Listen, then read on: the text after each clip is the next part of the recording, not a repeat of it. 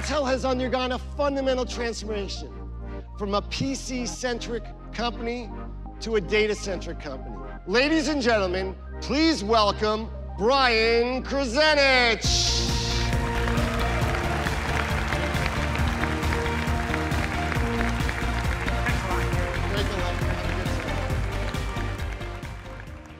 Good evening. So today is a day where we all come together to celebrate the lifeblood of our amazing industry. And that's really about innovation. But before we start, I want to take a moment to thank the industry for coming together for another purpose: to address the recent security research findings reported as Meltdown and Spectre.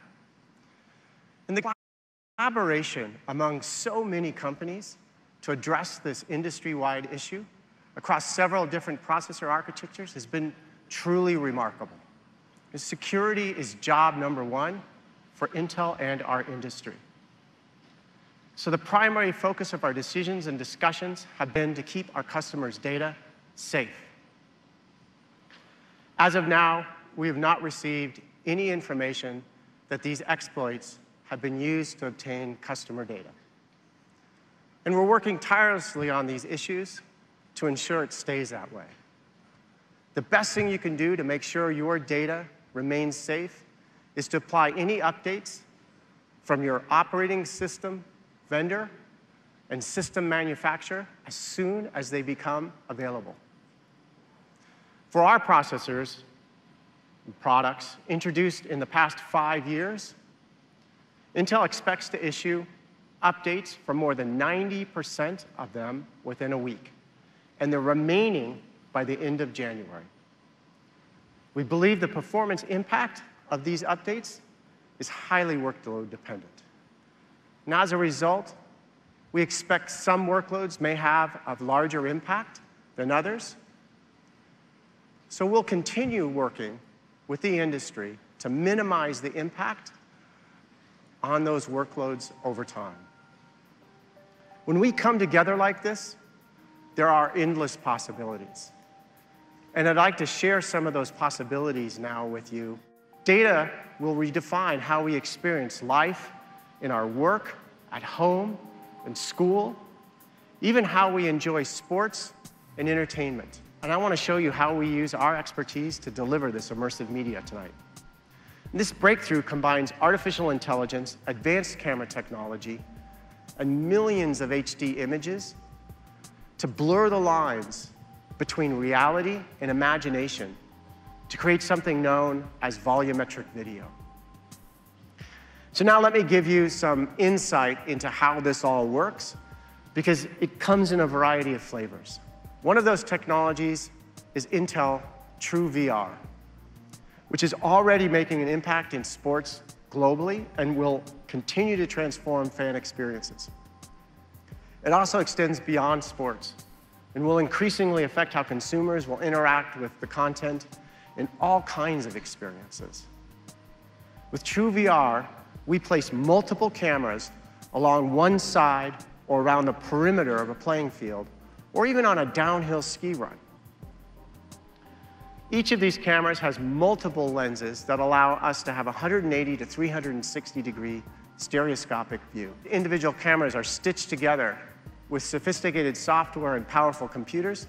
It allows a fan to not only use their headset to look around the field, but also choose the camera position they want. Now, we also have a technology that some of you may know by the name of 3D. We are now calling this Intel TrueView. And this technology takes a very different approach. To deliver this experience, TrueView involves the installation of dozens of high-definition 5K resolution cameras positioned around the entire viewing area. This allows us to define the 3D space and volume of the area inside the camera ring by dividing it into billions and billions of data points that we call voxels. Okay, so what is a voxel exactly? Well, think of it as a pixel that's placed in three-dimensional space that adds depth to the content you're capturing. By recording a scene this way, we effectively have the ability to take the viewer inside the 3D space of the scene from any angle he or she wants. Now, of course, it takes a tremendous amount of computing power to do this. The setups we've created to deliver True View for the National Football League, they produce data at the rate of 3 terabytes per minute. 3 terabytes. That means we're creating the data equivalent of all of the text in the Library of Congress in the first quarter of any football game. Let me take you into a glimpse of the future, show you what watching sports would be like if we had multiple data streams. So I'll invite you and your audience to join me in my VR headset. I'm headed to Arrowhead Stadium. I'm gonna watch the Kansas City Chiefs take on the LA Chargers. So now I put on the game here. Now the first thing you're gonna notice, you have this game on the giant screen above you. Right now it's 195 foot and you can see the entire field. But you also see a little blue square, and that's actually the view I have in my headset. Now, if you're watching this at home on your HD screen, you'd have almost that exact same view. But look at all the data that's outside that little blue square. I mean, all that data has to be constantly updated and refreshed, so when I move my headset, I have a seamless view of the field. Now, when I'm watching the game at home, I'm typically always going to my tablet or my phone to check out my fantasy football team. But because I've got multiple data streams here, I've actually taken my entire fantasy football team and brought them into this game. But what if we wanted to be right there, in the middle of the game? What you see here is that we're able to see right through Tom Brady and see what he sees on the field. That's a different perspective. That's a perspective that nobody else can provide you. There's not a camera in his helmet. There's not another system showing that. That's going inside one of those voxels and looking out from outside his helmet. Well, in this play, you're going to see Joe Flacco from the Ravens, and he's got, as you can tell, the pocket right where he's looking. He's got a cornerback right there in his vision, and he's got the safety. He's got to fit this ball right in there. Don't throw this, Joe. Don't throw. Oh, touchdown. Good job, Joe.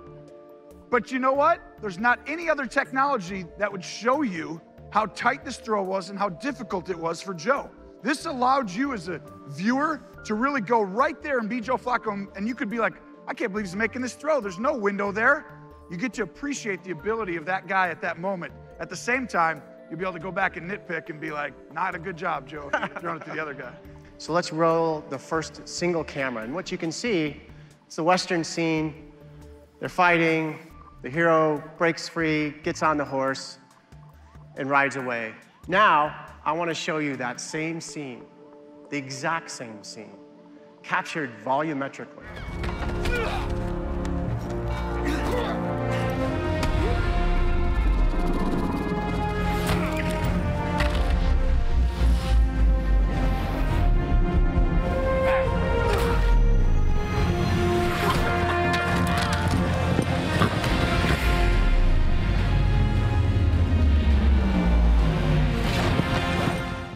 Now, the important thing to remember is that we shot this scene only one time. And now we have all that data and the ability to recreate the scene from any point of view. One of the fascinating developments is the rise of neuromorphic computing. We've been building something that truly mimics the way that the brain observes, learns, and understands. Our research efforts have produced a prototype chip called Loihi. This has been a major research effort at Intel, and today we have a fully functioning neuromorphic research chip.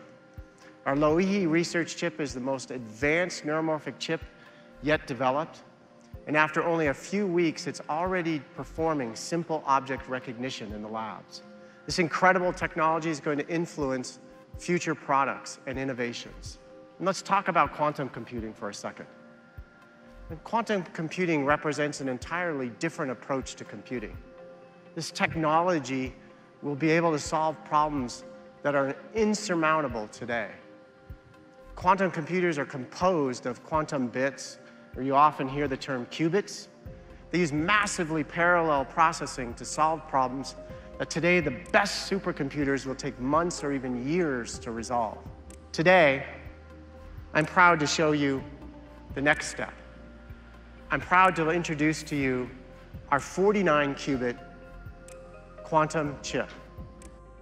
This 49-qubit chip pushes beyond our ability to simulate and is a step towards quantum supremacy.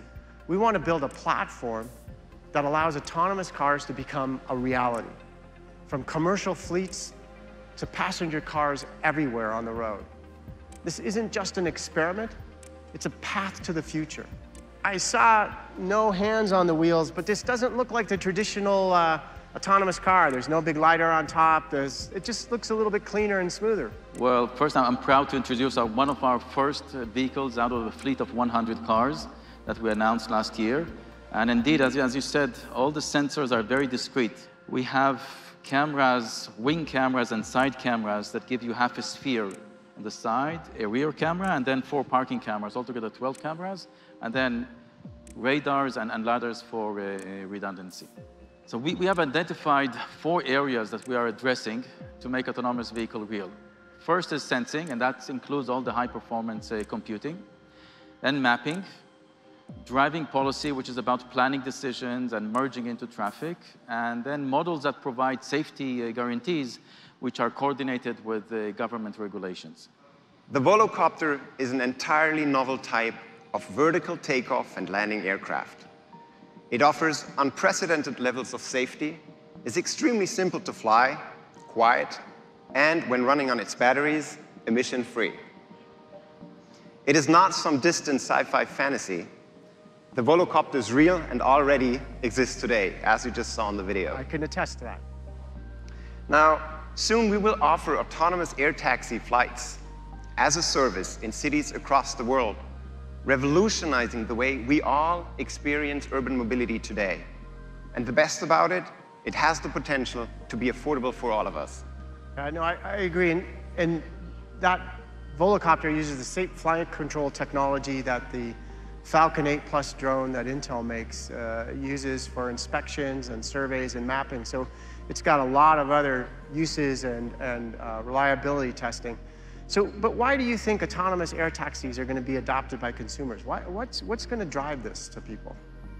Well, who wouldn't like to fly across city? Sit in a Volocopter, look at it from an entirely new perspective, skip traffic, save time. So to fly drones at this scale, what we need are batteries with very high energy density. And also we need the capability of processing vast amounts of data in milliseconds, especially when flying autonomously.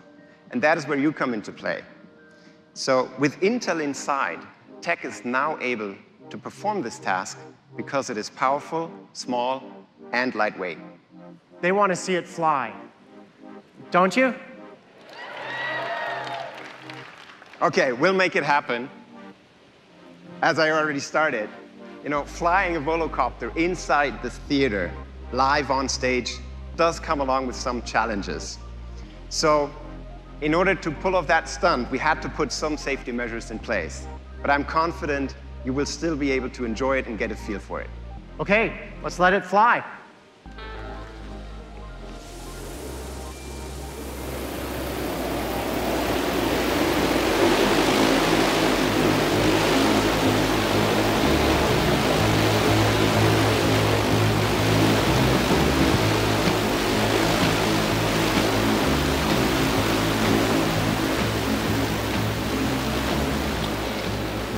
I'd like to introduce to you our newest drone, the Intel Shooting Star Mini. Everything it does is made simple and possible by data. Now, this is not the type of drone you can buy in a store. The hardware is a completely new design, so it can be safely flown and navigate indoors where there is no GPS. It has the most advanced software and is fully automated. And a single fleet of 100 drones can be controlled by one pilot.